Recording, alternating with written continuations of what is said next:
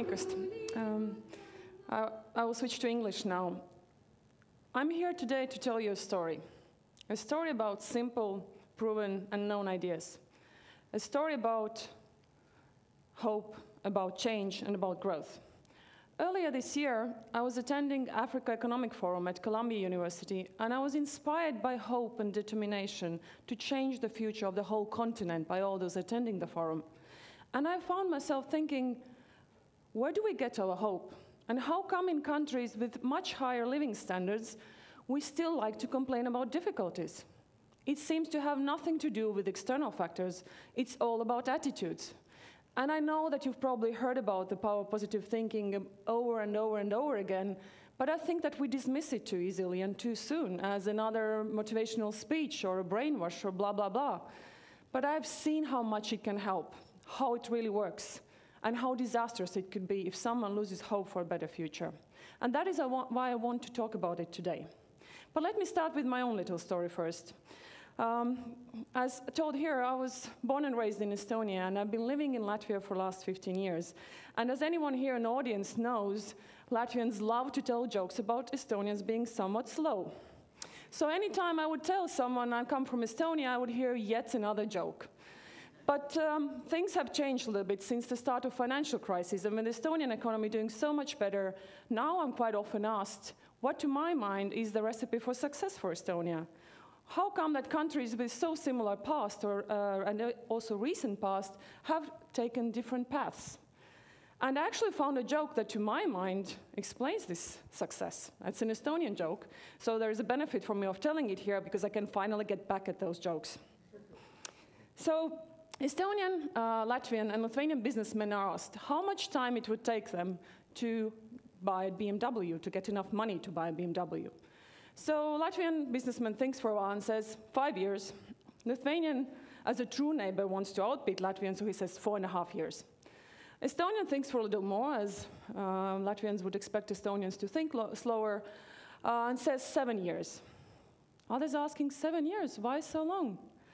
And Estonian says, well, BMW is quite a big corporation as well, isn't it? So, okay, his grasp of fundamentals of finance may be somewhat shaky, but as I smiled to this story, I find myself thinking, why? Why not? What if? And of course, there are other factors that explain why Estonia's economy might be successful, or why, in fact, any other country might be successful. But I think this success has very much to do with the right attitude. There was a research done several years ago asking people about their expectations from government on how to improve the standard of living. And that research showed some differences in between the way Latvians and Estonians think. So while Latvians asked for more social benefits, Estonians asked for better education to secure jobs. I want you to imagine yourselves in a story. And like in any good story, there is a villain. Be it a recent financial crisis or any other things bad things that happen to us in the lives, there is a damsel in distress who needs to be saved, or in this case, illustrated as a sheep, and there's a hero who fights obstacles and difficulties. So the question we should ask ourselves, whom do we want to be? What's our choice? And I ignored those who'd love to be villains for a moment here. So do we choose to be a damsel in distress who needs to be saved every time we get into trouble and government to come and give us social securities? Or do we want to be heroes and get a better sword to fight battles ourselves? So now imagine in the story, there are two kingdoms. There is this one kingdom, little sad, old-fashioned, called fixed telephony. And that kingdom has a neighbor, very fashionable and expanding, called mobile telephony. That is where me and my company were 6 or 7 years ago. Mobile uptake was rising very fast, and our revenues were going down. We were refused a chance to enter the mobile market, and so we ended up as being one of the very, very few operators in Europe who didn't have mobile arm. So we were looked at as a bunch of losers. And the question was, what to do? There was a majority of decision makers who thought that the best choice is to do nothing. And actually, it was a very reasonable choice as well, because the market was going down, right? I mean, there's nothing you can really do about it. And the product was still very profitable. So if you do something radical, you can actually end up losing a lot of money. I was working as a brand manager at that time, and I remember being approached by one of my colleagues and asking about whether we could increase the marketing spending for fixed telephone services so that we could diminish the decline. And I had been thinking about the need to innovate the product for a while then, and I thought that we need to introduce flat rate. And flat rate means that you have a fixed fee, you can call as much as you want, and there are no extra charges. So at that time, no one was offering flat rates in the market, so that would be a radical change. It was not about changing the pricing structure, it was about changing the whole use and perception of the product. So to my surprise, my colleague agreed to me very quickly and said, that's a good idea, let's go for it. So we got a couple of followers, but the opposition we faced from the majority of decision makers from the rest of the organization was as intense as it could have been. We heard how all business customers would switch to those complex, and that would mean that we lose millions and millions of money. Then we heard that customers would start calling so much that the network would be overloaded and the quality would go down. We kept hearing about how we're cannibalizing all the business and products, and we kept telling other people, look at those bad mobile operators, they are cannibalizing your business already anyway. So we really believed that we needed this product, and we kept pushing it through. And just as we thought that we had reached a happy ending, lawyers woke up. We heard about the threats, court cases, and fines worth of millions, and they told us you have to stop and close this project immediately. They actually made us to write written reports to the management board explaining our actions. We were quite scared. And then we were happy that we stayed strong, because the product turned to be a huge success. Later on, when we looked back at this project, we realized that it actually was quite an important milestone for many other changes later on in the company. And the reason for this being because we gained some belief in ourselves that we can change things, that we can make things differently. We don't have to be losers. So, no one believed that you can raise revenue in a falling market. No one believed that you could enter a totally saturated TV market with no experience in the field and become a market leader in 5 years. No one believed that ex-monopoly company could actually think of becoming best in customer service and achieve it. But we did it. And if it were not for those few little crazy people pushing those ideas through and really believing in those ideas, we would never have achieved it. So that is where the kingdoms are right now. Our profits used to be half as much as the leading mobile operator. While their profits have gone down significantly, we have stood strong. And last year, our profits were actually bigger. So we are not losers anymore. Do we have our failures and regrets? Of course. There are many things we did not do. There are many things we did too late. Or there are many things we just didn't focus enough on. And we regret it, just as well as I think Larry Page regrets not following out on social networks. I mean, he knew that it was important, but he failed to do something about it. It took Google 7 years to start to do something seriously about social networking. And now it's a question, maybe it's too late. So everyone does mistakes, everyone has regrets, but I think the important lesson is that it's the things we did not do we regret about, not the things we did. And of course, in business as well, you need other factors to succeed, but if you do not believe in a positive outcome at the first place, you don't even start.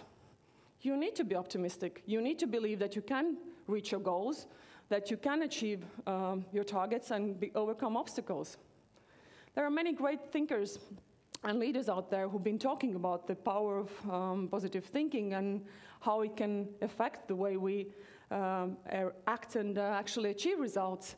Winston Churchill said, attitude is a little thing that makes a huge difference. And it turns out that it's not just an esoteric blah, blah, blah. There's a science that proves it.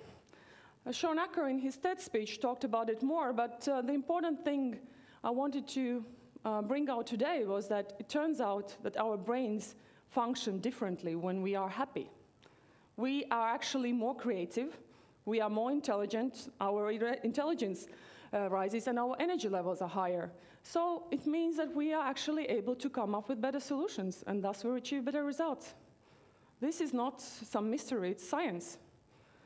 So the question then is, how do we stimulate it? How do we make people more positive? How do we make it happen? And there are some who might say, well, positive thinking is something you're born with, and all these stories you've been telling us, it's just about the character or culture or the history or anything else. Well, the good news is that you can train your brains to think more positively. It's not something you are born with.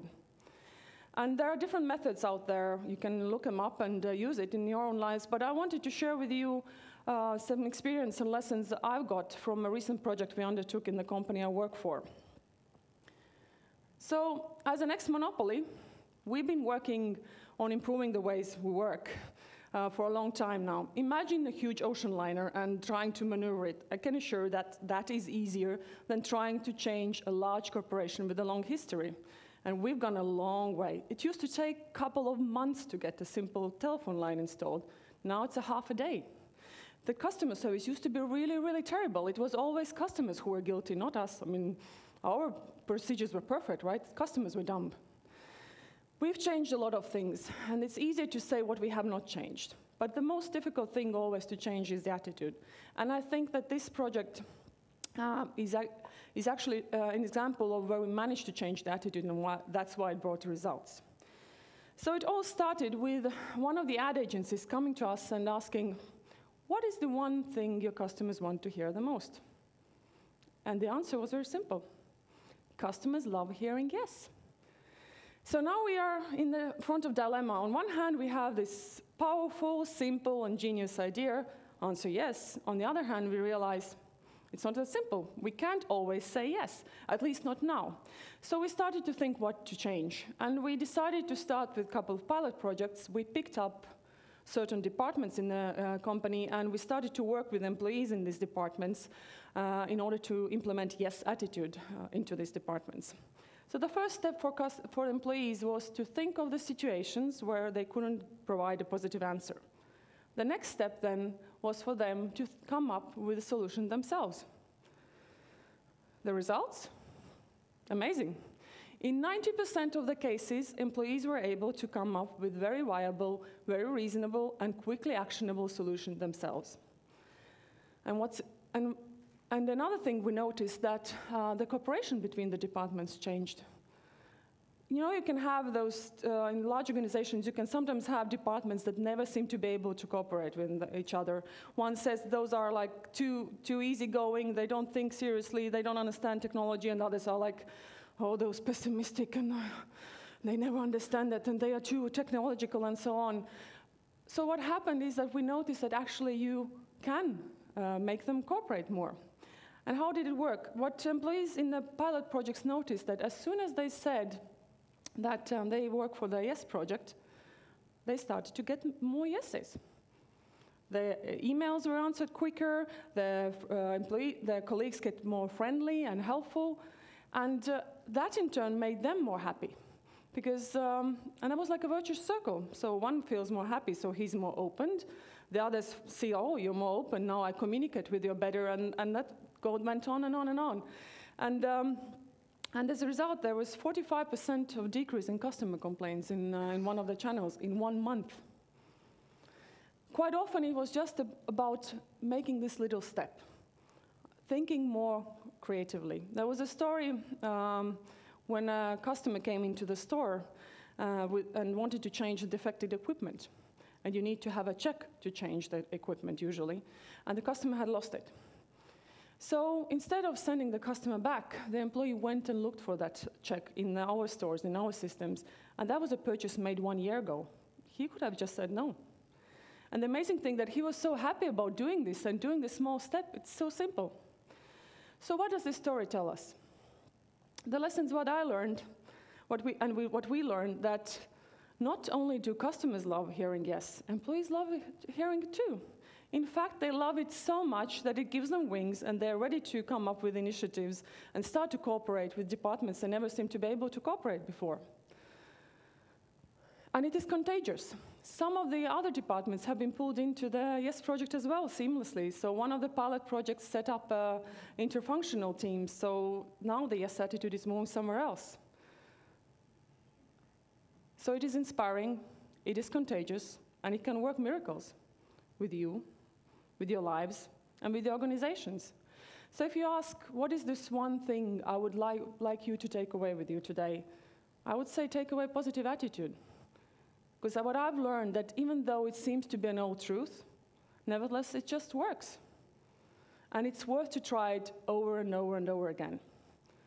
So I urge you to keep walking, to keep dreaming, and to keep changing. Thank you.